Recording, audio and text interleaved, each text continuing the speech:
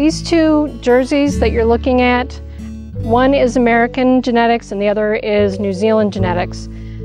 This one here on the left is the American genetics, and the one behind her on the right is more of the New Zealand genetics.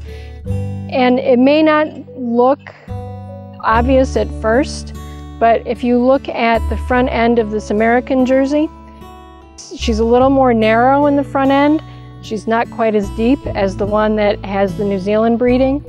And that's the difference that you see between the two different genetics. Is the American genetics tend to be a little more, a little taller, a little more narrow, a little more what a dairy cattle judge might call have more dairy character, whereas the New Zealand style animal over here on the right, she wouldn't have a lot of dairy character necessarily because she does have that deeper and broader front end to her, indicating that she probably can eat more forage as a result of having that deeper body, which means there's more space in the rumen. She has a bigger rumen probably.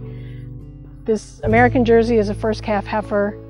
The New Zealand one is a second calf heifer, so there's a little bit of a difference in their maturity and development, but still I think the differences can be seen.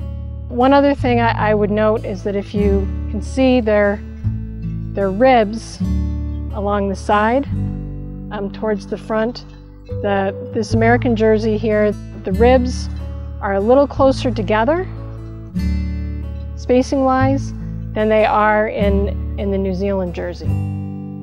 So this animal that we're looking at the back end of is out of some New Zealand Friesian breeding, and just from the back end you can see how much wider her girth is. She has a very large rumen, very large capacity to eat, and she's a little shorter than some of the more traditional Holsteins that are in this herd. So that's more of a typical American Holstein. She's taller, her barrel isn't, or her heart girth isn't quite as big as it is in the New Zealand Friesian that we just looked at. So that's some of the difference in the genetics. I think that the cow on the left probably does better in this grass-fed situation than the one that's on the right that has the more traditional American Holstein breeding.